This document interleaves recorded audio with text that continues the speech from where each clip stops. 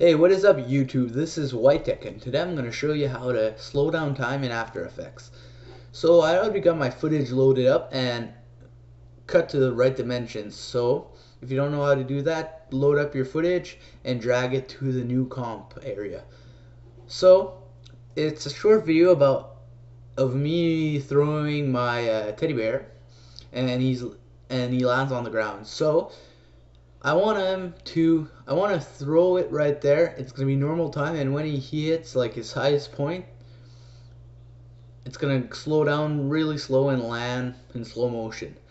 So yeah, the first thing you want to do is go where with the time cursor where you want him to start slowing down, and make sure your footage is selected and press Control Shift D.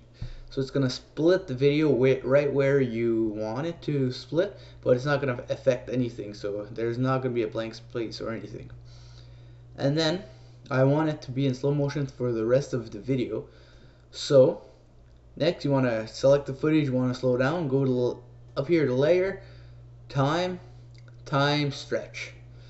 So right here the stretch factor is the higher up you go, the slower it's going to be. So I'm going to put it at 500.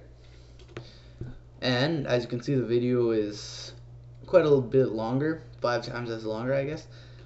And now if I render this, you can see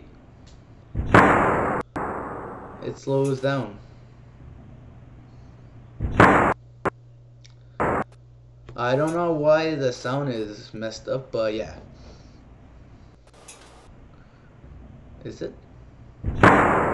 Okay, see, it fixed it. So I'm gonna put it at full and just brand preview this real quick.